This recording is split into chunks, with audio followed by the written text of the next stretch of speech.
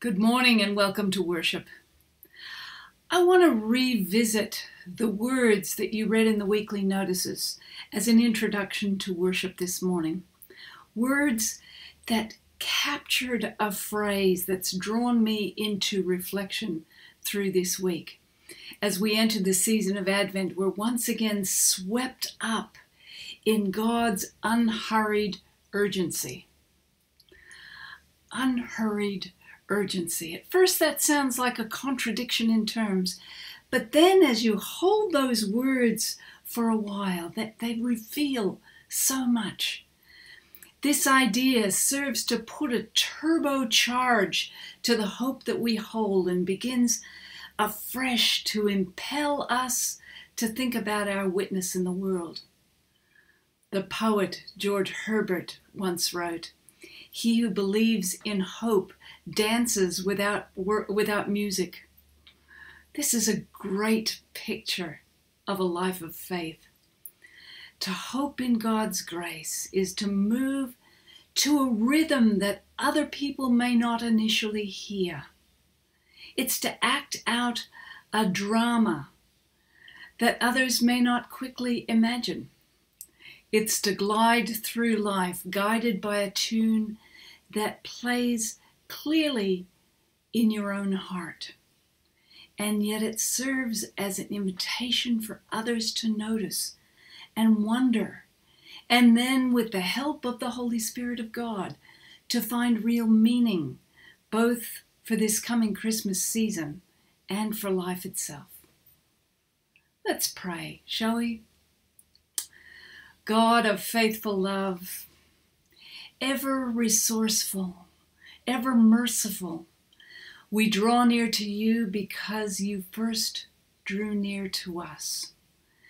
You create the longing in our souls, the love in our hearts, the faith that delivers our whole being from hopelessness. Thank you for this season of reflection, the season of preparation. Help us this morning to take the time to nourish our souls, to open our minds and hearts, that you might bring us to a new sense of anticipation of your Holy Spirit moving among us. Bless us as we seek to bless your heart in worship. And give us, we pray, provide for us those things that we need to truly worship you in spirit and in truth. This is our prayer in Jesus' name. Amen.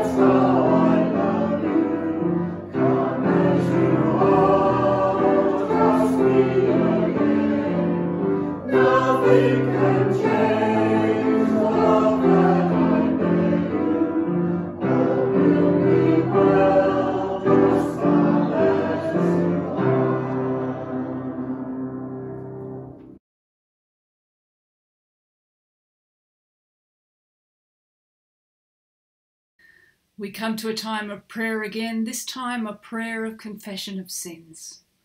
Let's pray. Lord God, forgive us when we lose focus. Forgive us when we get sucked into the hustle and the bustle, and when we fall into the malaise and that space of spiritual lethargy. In the quietness of this place, hear our prayer as we confess before you our sins. Hear our prayer.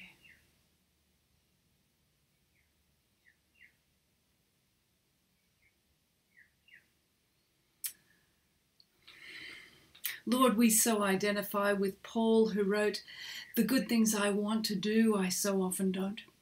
And yet the evil that I don't want, that I end up doing." Thank you that Christ, who offered himself once to bear the sins of many, will come again to save those who are waiting for him. And thank you that in the meantime we live in this season of grace where we can come to you and receive that forgiveness and refresh our hope. These things we pray in your name. Amen. Well, hear the good news. The scripture reminds us that when we confess our sins, God is both faithful and just, and will forgive us and cleanse us from all unrighteousness. And on the basis of that promise, and on the basis of God's goodness, I can declare God has heard your prayer. Our sins are forgiven. Thanks be to God.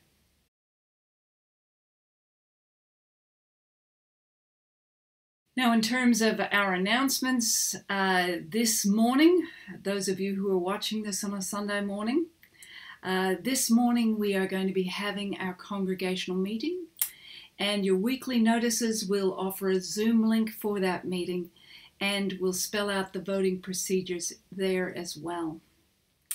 There's a couple of other things that are coming up that I would like to highlight. The first is a Blue Christmas service here at the church on Thursday, the 3rd of December, this coming Thursday at 11 o'clock. Registrations for this service are being taken by the Neighborhood Center. What's a Blue Christmas? Well, this is a contemplative service for those who have known grief and loss, those who will be keenly aware when Christmas comes around that there is one less familiar face at the Christmas table. Those for whom the jolly carols of Christmas really bring no joy.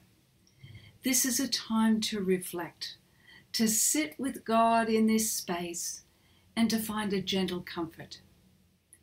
If you know someone for whom this could be helpful, don't just tell them about it. Bring them. And if this is something that you feel might help you, please come along. 11 o'clock this coming Thursday.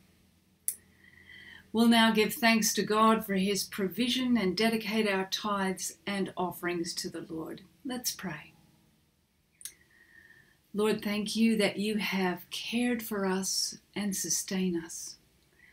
More than that, you have framed our lives with your hope.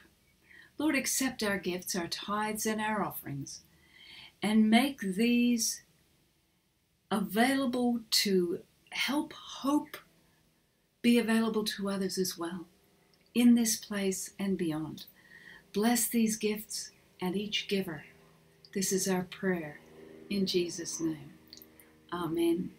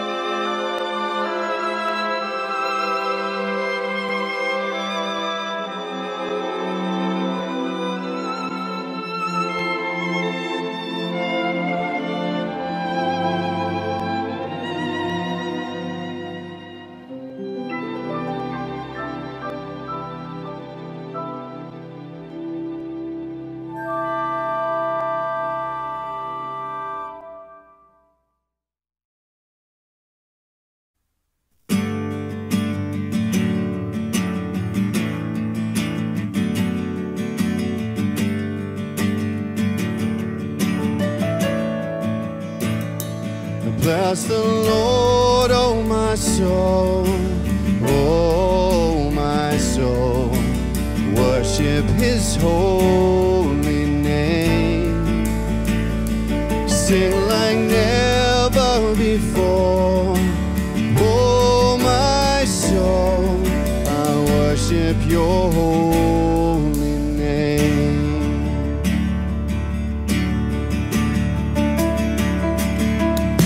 The sun comes up, it's a new day dawning. It's time to sing your song again. Whatever may pass and whatever lies before me, let me be singing when the evening comes.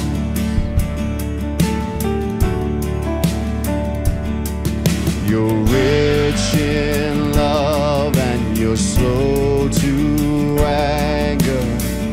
Your name is great and your heart is kind.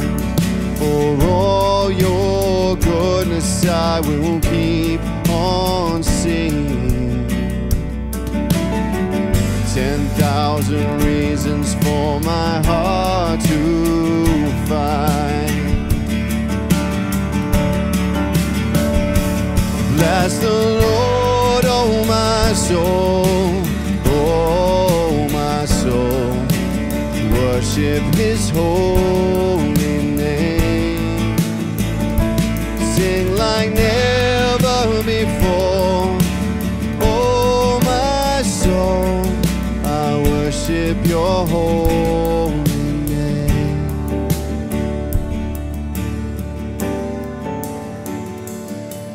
And on that day when my strength is failing, the end draws near and my time has come, still my soul will sing your praise unending. 10,000 years and then forevermore.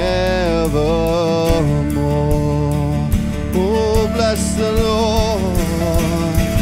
Bless the Lord, oh my soul, oh my soul. Worship His holy name. Sing like never before. Oh my soul, I worship your holy name. Bless the Lord, oh my soul, oh my soul. Worship His holy name. Sing like never before. Oh my soul, I worship your holy name. I worship your holy name. I worship your holy name.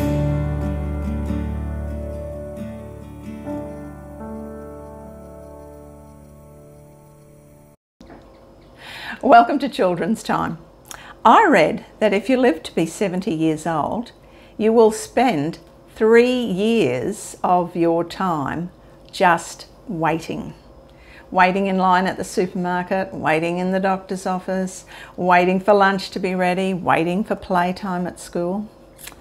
My husband had a hot rod and sometimes it would break down, so I always took a book with me so that if we were waiting for the RACQ, I had something to do.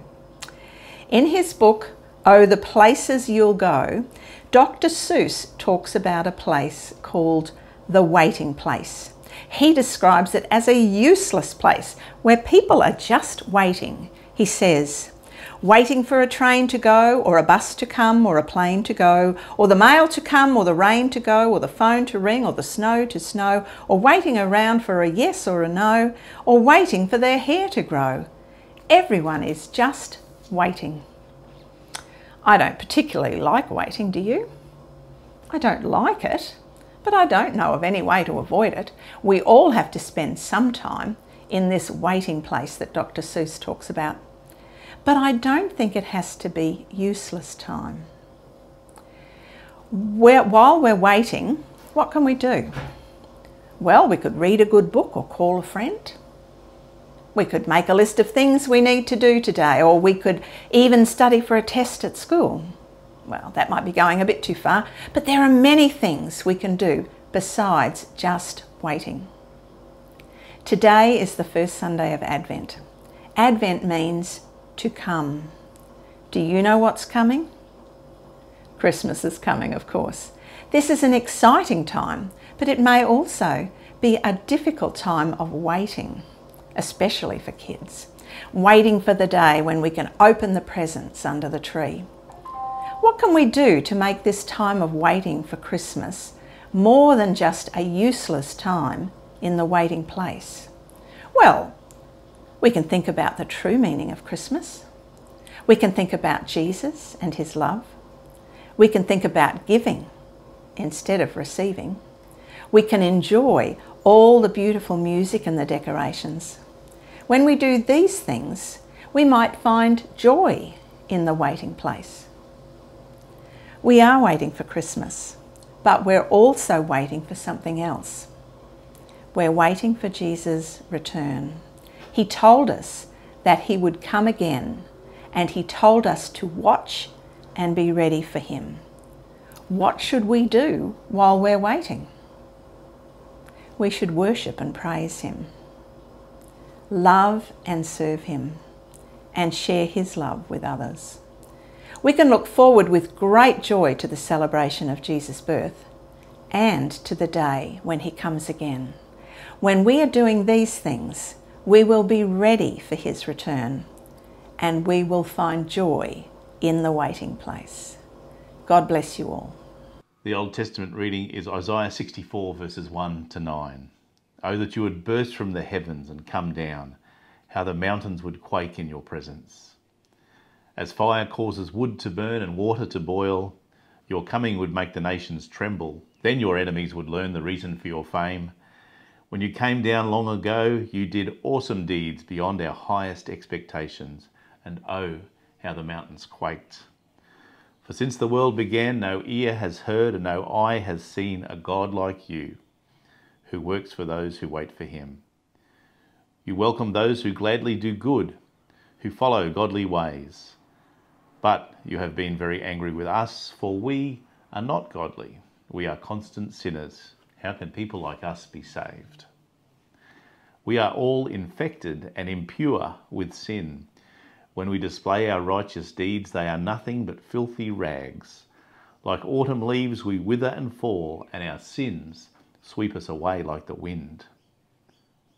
Yet no one calls on your name or pleads with you for mercy. Therefore you have turned away from us and turned us over to our sins. And yet, O Lord, you are our Father. We are the clay and you are the potter. We are all formed by your hand. Don't be so angry with us, Lord. Please don't remember our sins forever. Look at us, we pray, and see that we are all your people. And the Gospel reading is Mark chapter 13, verses 24 to 37. At that time, after the anguish of those days, the sun will be darkened, the moon will give no light, the stars will fall from the sky, and the powers in the heavens will be shaken. Then everyone will see the Son of Man coming on the clouds with great power and glory. And he will send out his angels to gather his chosen ones from all over the world, from the farthest ends of the earth and heaven. Now learn a lesson from the fig tree. When its branches bud and its leaves begin to sprout, you know that summer is near. In the same way, when you see all these things taking place, you can know that his return is very near, right at the door. I tell you the truth, this generation will not pass from the scene before all these things take place. Heaven and earth will disappear, but my words will never disappear. However, no one knows the day or hour when these things will happen, not even angels in heaven or the Son himself. Only the Father knows. And since you don't know when that time will come, be on guard. Stay alert. The coming of the Son of Man can be illustrated by the story of a man going on a long trip. When he left home, he gave each of his slaves instructions about the work they were to do. And he told the gatekeeper to watch for his return. You too must keep watch, for you don't know when the master of the household will return, in the evening, at midnight, before dawn, or at daybreak. Don't let him find you sleeping when he arrives without warning. I say to you what I say to everyone, watch for him. This is the word of the Lord. Thanks be to God. What do you like at waiting? Most of us perhaps can relate to what was commonplace in the years before digital photography. You'd have a film in the camera for months on end, perhaps tucked away in a drawer between big occasions. But the day you open that drawer and discover it, you take it to the developer and pay the extra $3.95 to get it printed in the less than 1 hour deal. Yep. But in God's timing, there is a purpose for our waiting. It has meaning. We are called to wait because it reminds us that is not our plan that is pending. It's God's plan.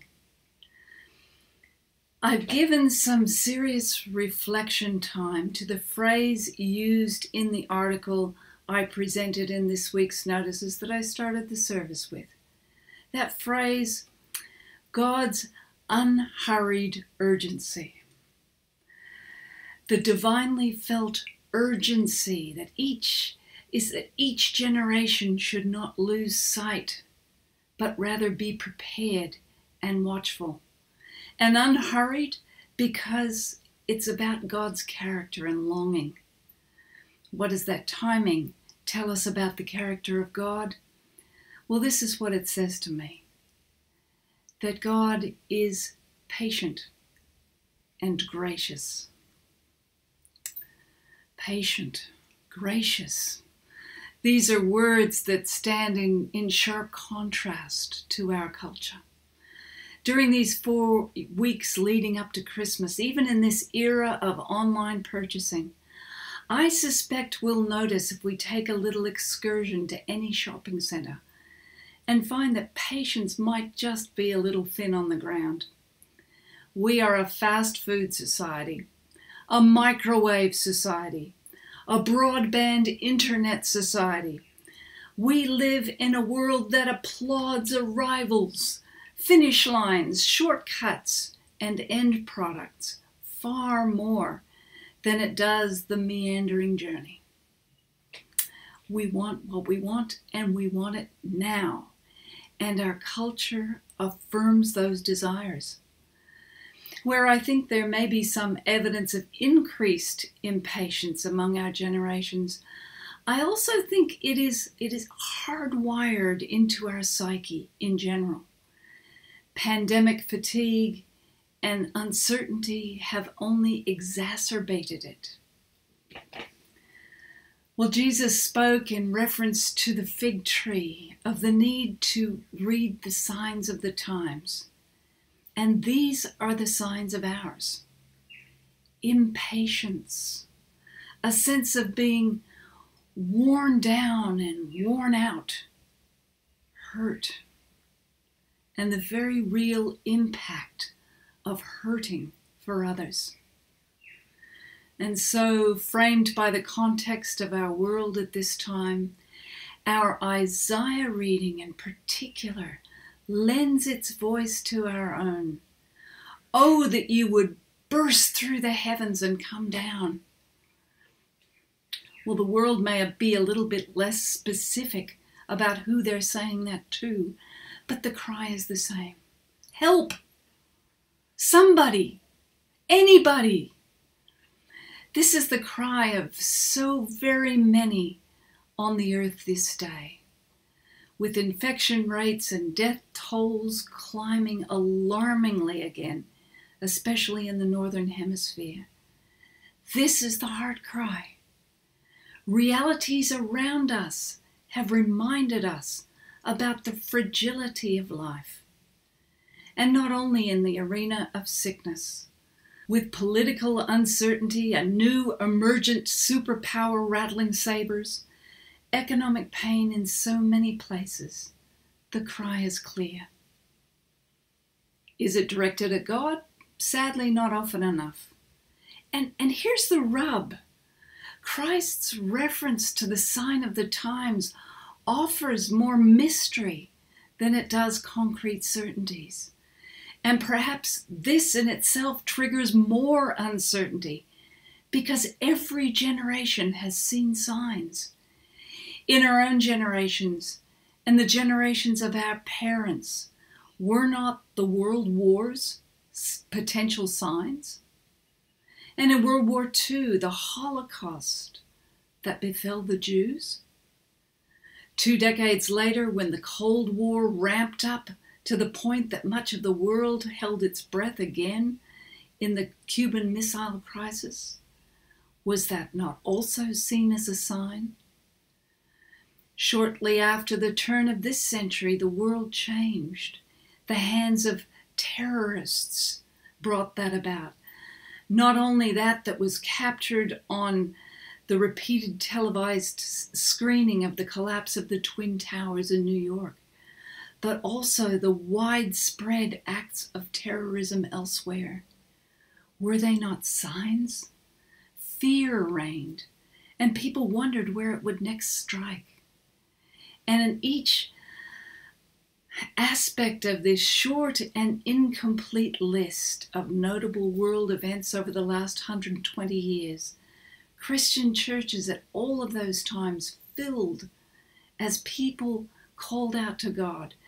Perhaps it's ironic that the pandemic that swept the world over the last 12 months has by definition prohibited people from gathering in the houses of worship. But statisticians tell us that Google has been flooded with questions about how to pray. And what am I saying?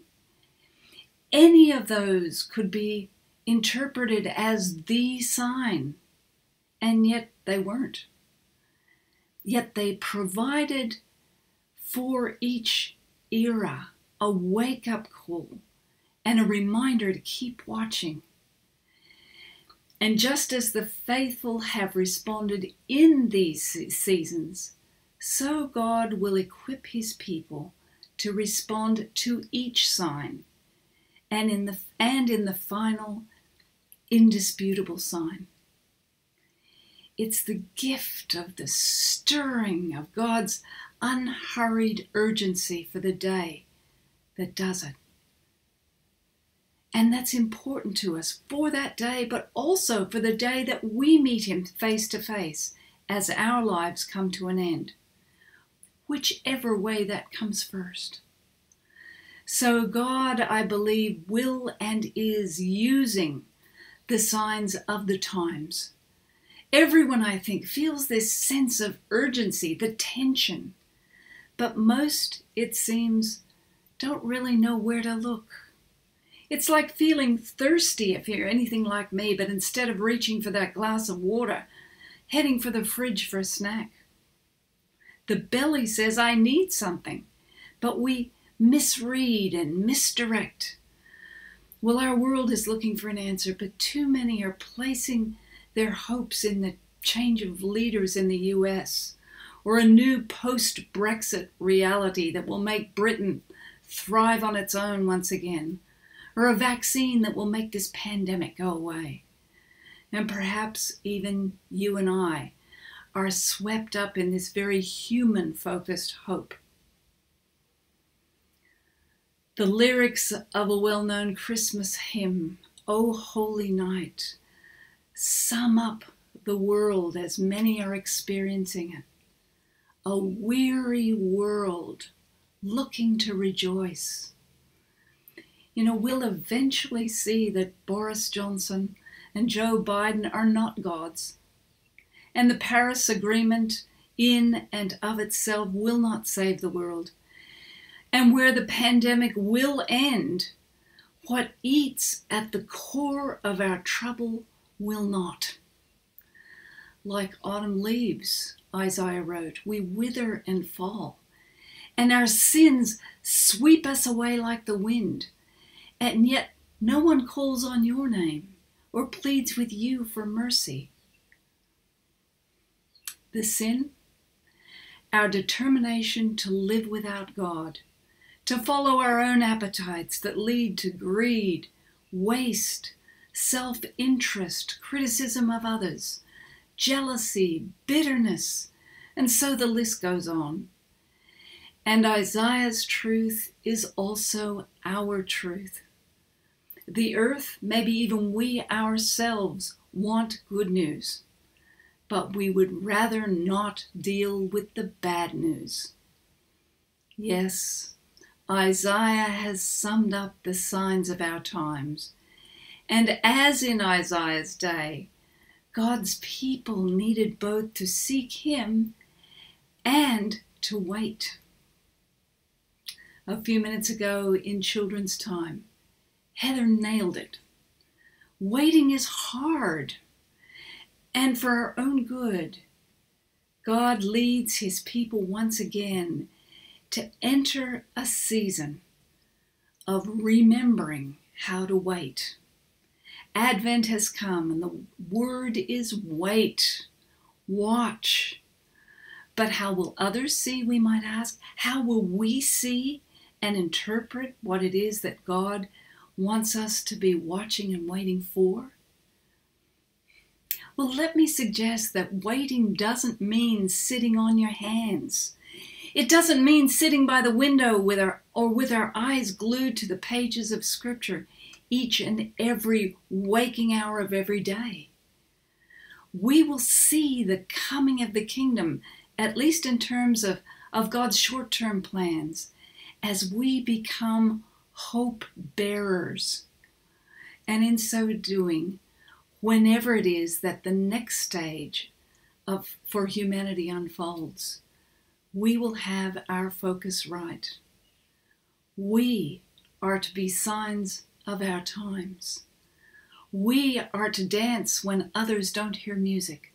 We are to be hope bearers, not because COVID rates aren't spiking among us, not because politically we're living in a relative calm, but because we know the source of hope. In the darkness, we are to be the light of the world, the sign for people to see. We need to remember the grace that changed our lives and that God's faithfulness sustains us. In the midst of mess and uncertainty, we can point to God's coming message, his coming Messiah.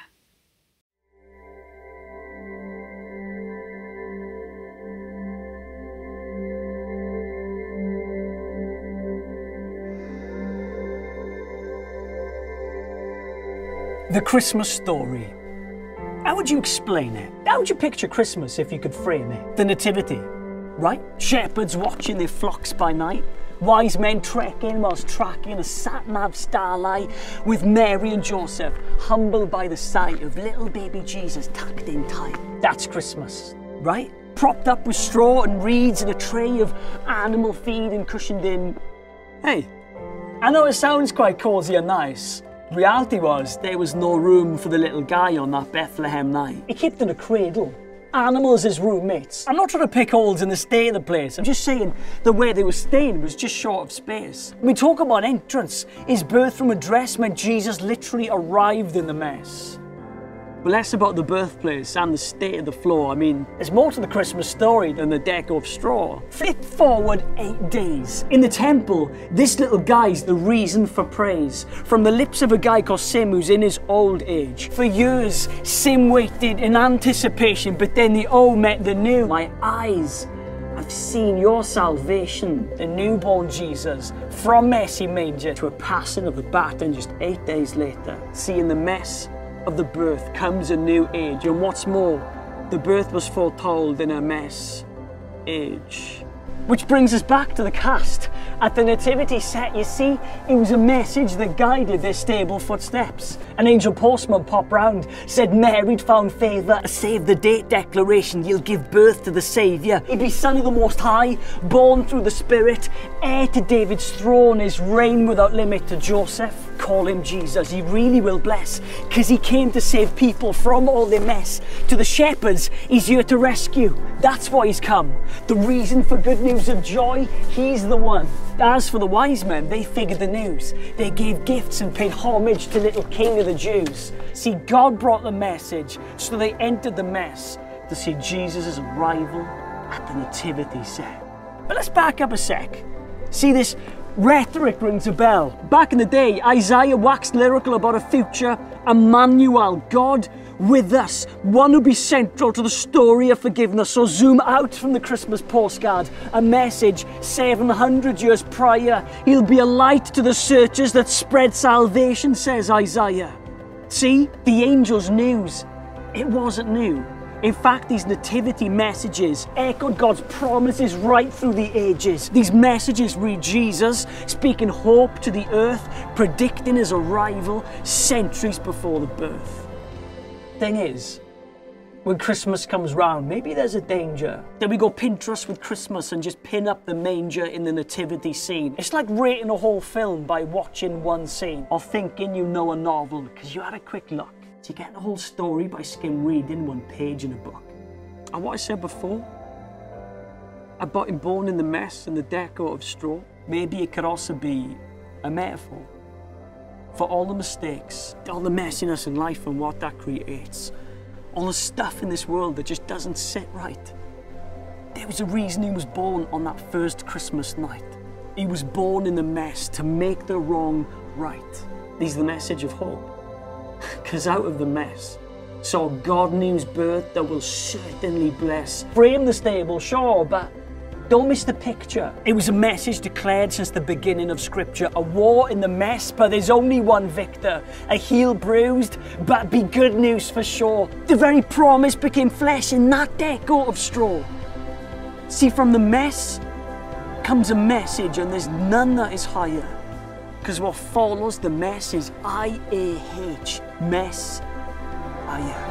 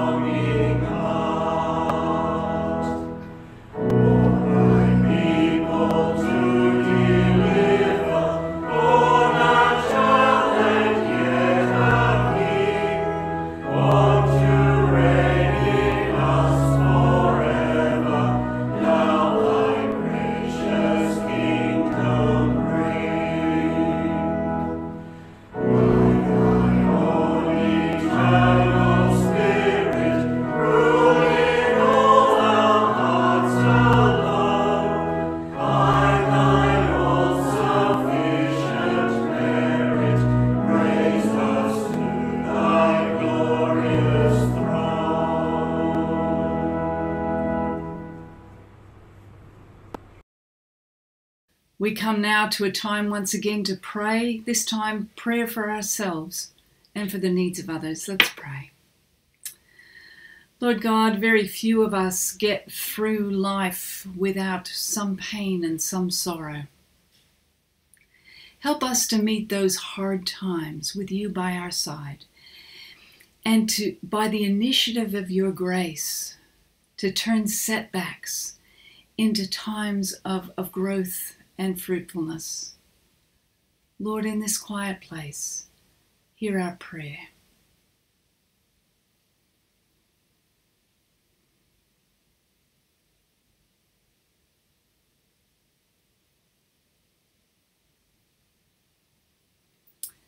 And Lord, just as we pray for ourselves, we also pray for every other person on this planet. Wherever there is disease and disability, agony and grief, please grant to your children the ability not merely just to cope, but to find glimmers of triumph, even in the bleakest and darkest of nights. Lord, hear our prayer.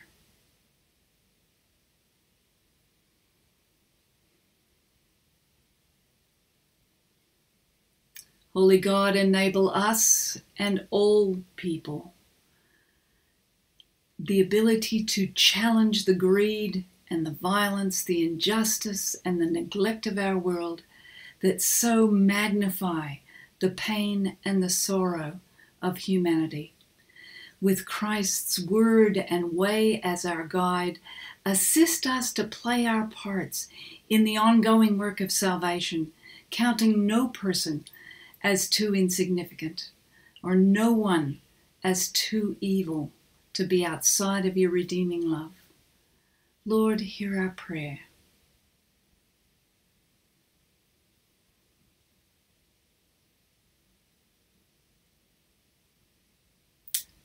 Loving God, head of the church, help your church universal, we pray, to mend its rifts and to demolish its many walls of division, that together we might be able to testify to our generations by our love one for another of a God who seeks to reconcile all things through grace, mercy, and peace. Lord, hear our prayer.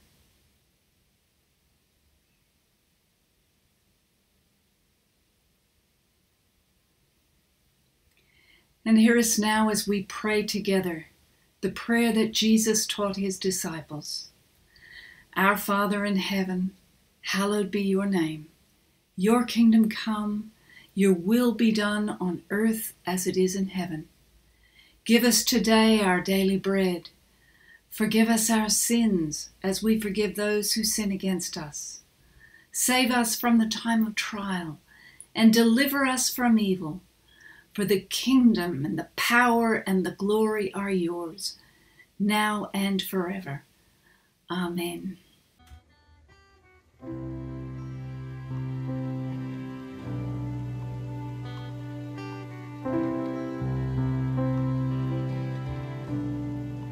Thank you for the cross, Lord. Thank you for the price you bearing all my sin and shame.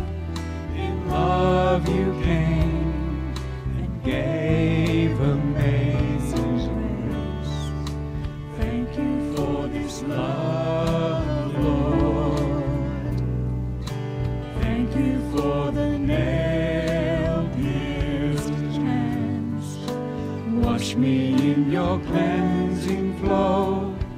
Now all I know, your forgiveness and embrace.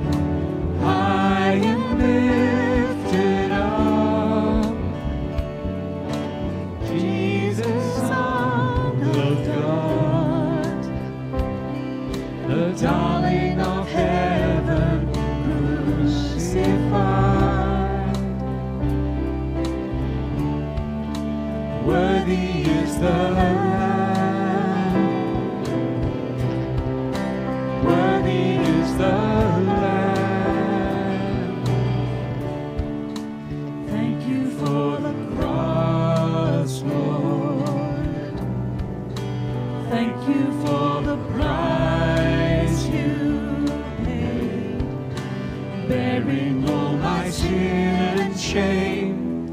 In love you came and gave amazing grace.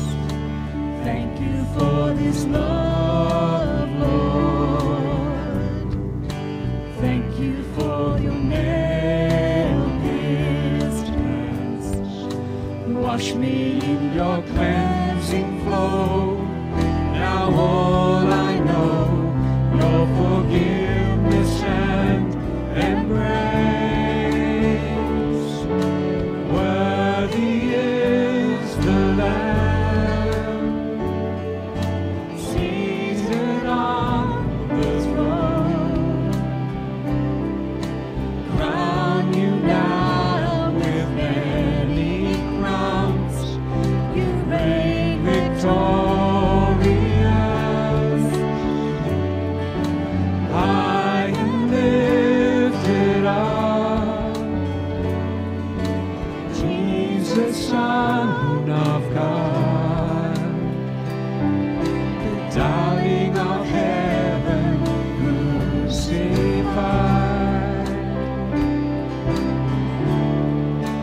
Worthy is the Lamb. Worthy is the Lamb. Worthy is the Lamb. Worthy is the Lamb. Worthy is the Lamb. Worthy is the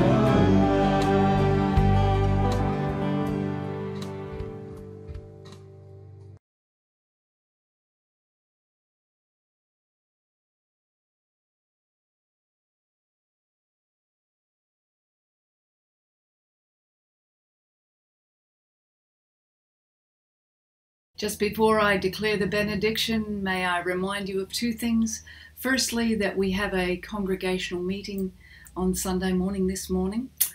And secondly, that if you would like someone to pray for the things that are on your heart, by all means contact us, and we would love to join our prayers with yours.